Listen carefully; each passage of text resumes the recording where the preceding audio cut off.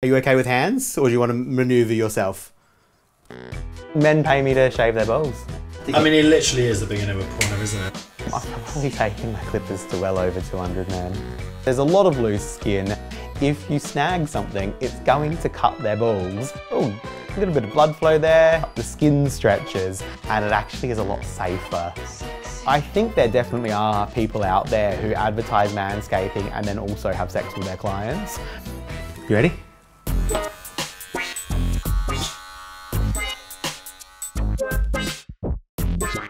How would you like me to cut your hair today?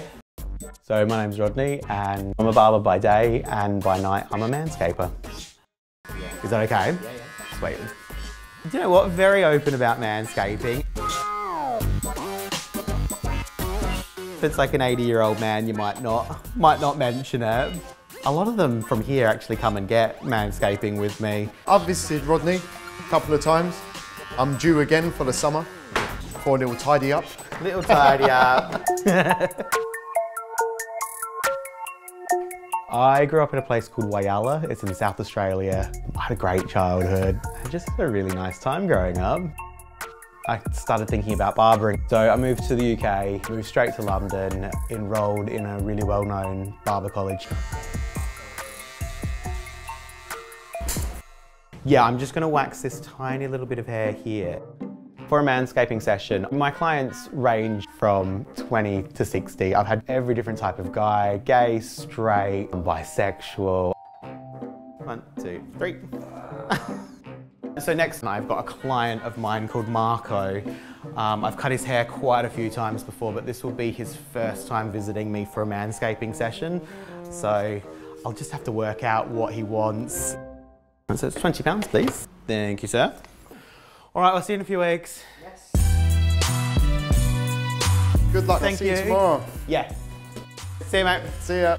So the majority of my clients are clients who have cut their hair on their head, and then I incorporate the manscaping into it. I also have advertised on various dating apps. Not really supposed to do that, but you know, Australian barber working in London. If you need a cut, let me know.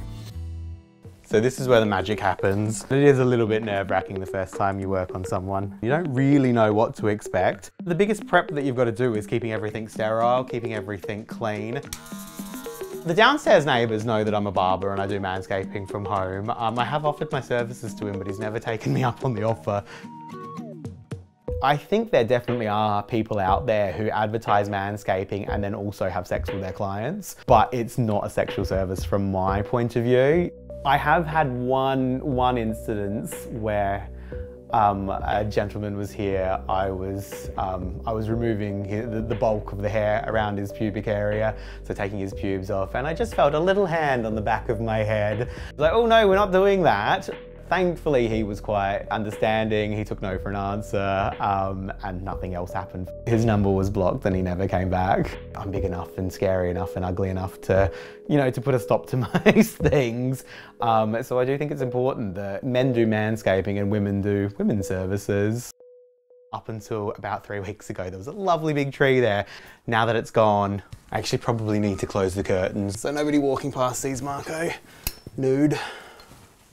G'day, Marco. Hello, hello. Come in, mate. How are we? Good, thank you. Alrighty. So this is it.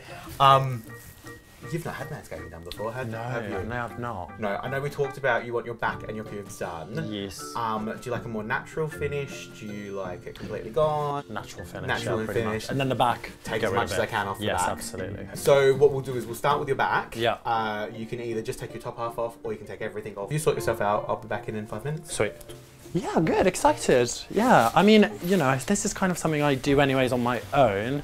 However, I've got to say, whenever I have to shave my back, I'm quite flexible, so I'm all right, but it is a bit of a struggle. Like, that is, so, you know, this might become a regular thing if it goes well. How you doing? Here we go. Cool. Let's get you the chair. Yes. It's easiest if you sit down. If you want to raise the chair as much as it can go. Yes. So there's a lever just by your leg. Yep. Perfect.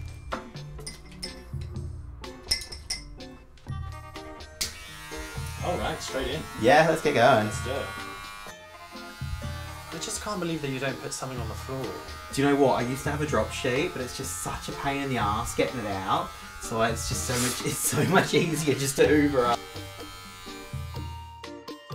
So your back's looking good. We can move on if you like. My goodness, yes please. I'm going to sit down. I'm going to do this. Are you okay with hands, or do you want to manoeuvre yourself?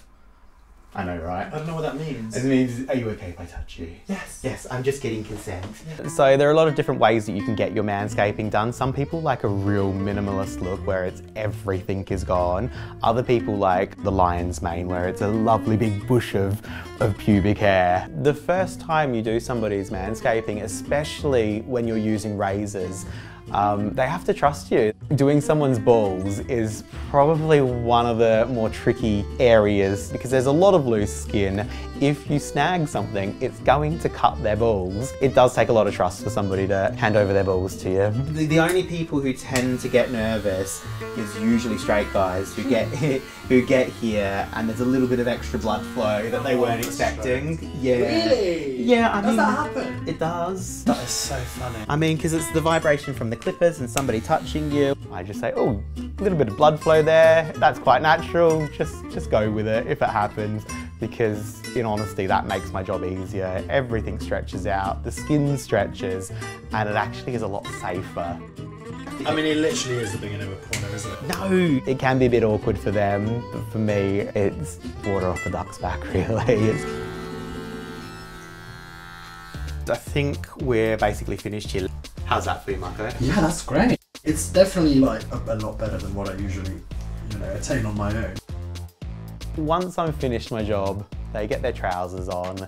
You can see them walk slightly differently down the stairs. That might be chafing, I don't know, but I think also it's probably that they're feeling good about themselves. Thank you so much. Thank you. I think that went really well. Marco seemed to be really happy with it, and more importantly, he seemed to be comfortable, so I'm happy if he's happy. I like doing this work because it makes people feel happy about themselves. It makes people feel desirable. It makes them feel nice. It's really nice to be able to give that feeling to other people. But I do enjoy that authority, that power.